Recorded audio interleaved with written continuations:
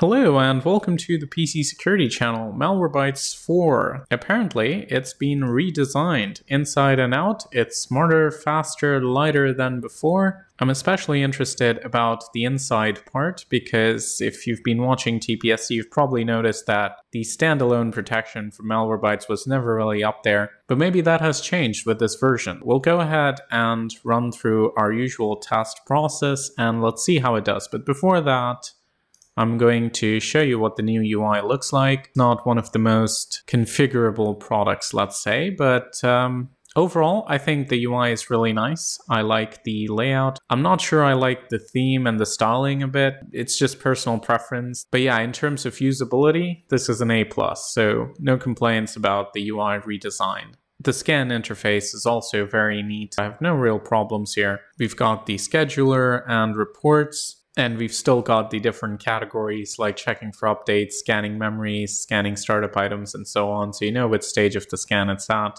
I was a bit concerned that they might have removed this, but they haven't, so it's all good. Anyway, this is a clean system. We don't need to complete the scan.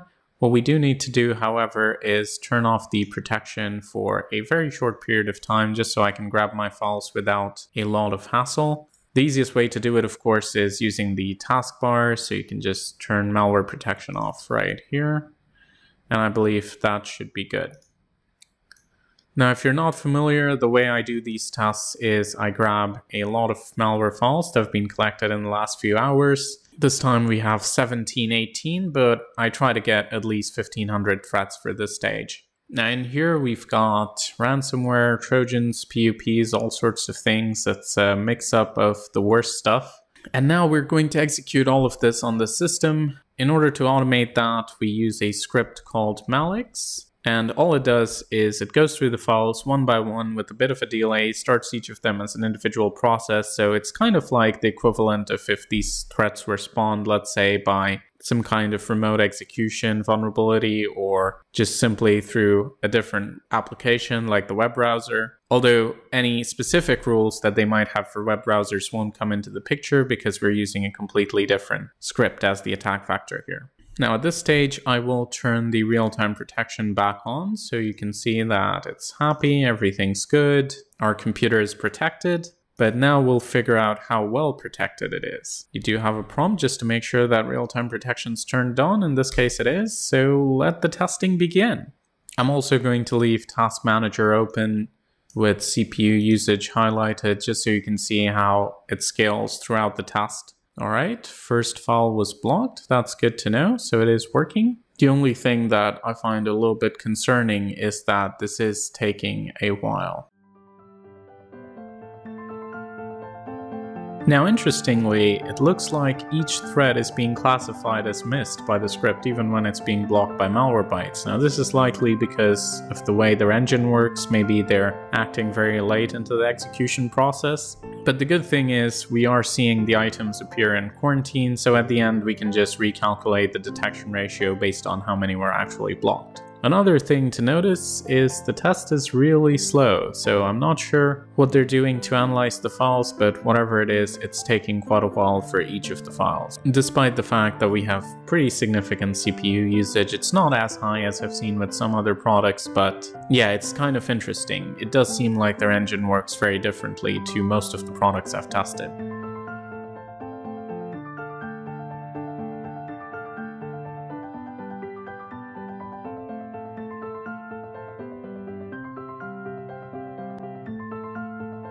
Alright, 12 minutes into the test and we're starting to have problems. So as you can see on the desktop, there are a bunch of icons appearing, disappearing, that's constantly being created and deleted.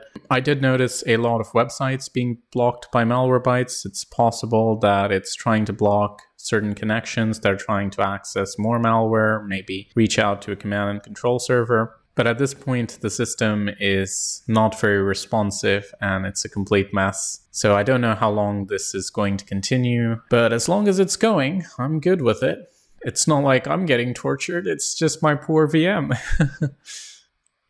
Also, again, for new viewers, I would just like to clarify that it's not standard for systems to be unresponsive at this stage. We've had tests where it just goes through smoothly to 100% with no issues whatsoever. I mean, I don't really care about the fact that the proactive detection isn't going up because they're detecting the threats late into the execution process. I mean, fine. You can just as well blame it on me for not writing the script a certain way because the purpose of the script is to detect when malware is blocked. But the fact that there is malware on the system and it's creating stuff that, yeah. So that is clearly indication of malware being missed.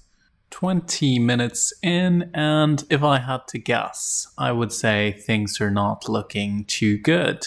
But they might improve, so we'll let it keep running. Okay, so if things weren't looking good before, well, it's only gotten worse from there. So 23 minutes in, there's really not much for me to do here. It looks like the system is completely frozen and dead. We've got visual artifacts and glitches. Looks like this is a GG. So what I'm going to do right now is we'll reset the system, but needless to say, the test did not execute successfully, and this is a very rare occurrence. Okay, so after a lot of strange crashes, the system did finally boot back up, so that's good news. Now I'll get rid of the folder of malware. I think we've had enough of that, or the system's had enough of that. We're noticing some more detections from Malwarebytes. This time it's the machine learning, which is interesting to see. It's detecting something from the desktop, and it says that you must reboot to complete the quarantine process. So we're going to go ahead and do that. There's more stuff in program data. A lot of things are launching at startup, and I think that's probably what's triggering the detections here. Even at this stage, we're already dealing with reactive protection. So proactively, a lot of the threats were actually allowed to start and, well, do what they do.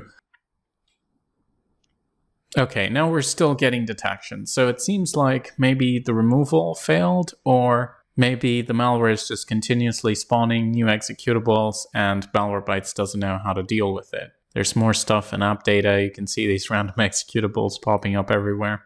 So I'm just going to go ahead and we'll do a quick scan with Hitman Pro. Let's see what's going on here. I will also try and run CCleaner if that's even possible. So there's more stuff detected, more reboots required, but I fear this might be an endless loop. We might just keep rebooting until the end of time. So instead, let's just take a look at what's already on the system. Now keep in mind, these tests are proactive tests, so I'm not testing how good the product is at removing malware, I'm testing how good it is at preventing malware from infecting the system in the first place. And it doesn't seem like Malwarebytes did a very good job of that. I don't think we even need to wait for the scan to finish here. We've got a ton of active stuff. There's a ransomware here, although I don't know if our data is encrypted. Let's go and take a look. So if we look at our documents, our data is still all right. So the ransomware, if it's active, hasn't actually finished the encryption process. Or maybe it's just got intercepted with the communication in order to get the keys from the command and control server. But again, some ransomware can do it without any communication, so that's not good.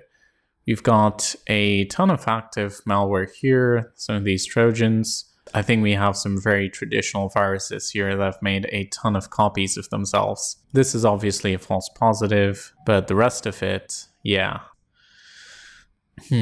System updates.exe, don't want to see that.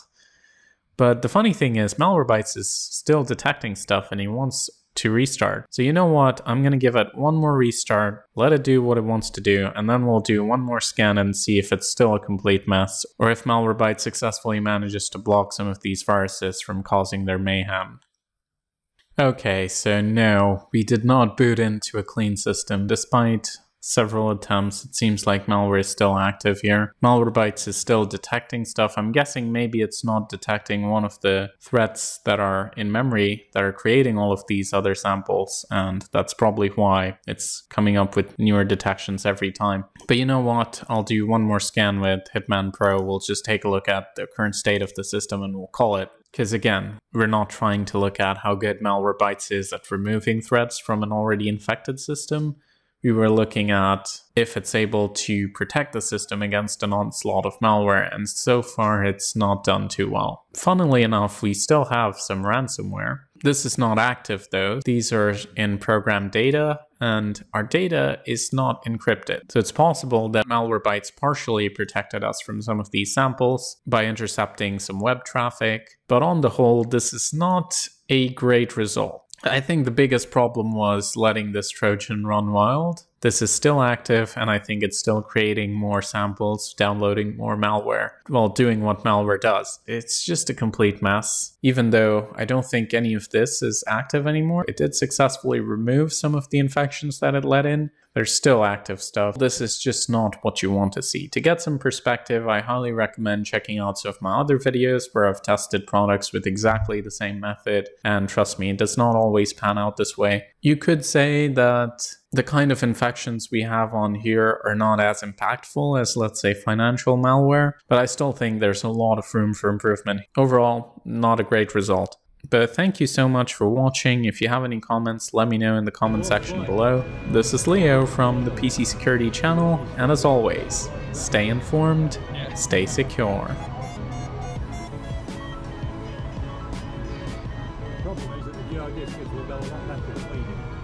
Okay.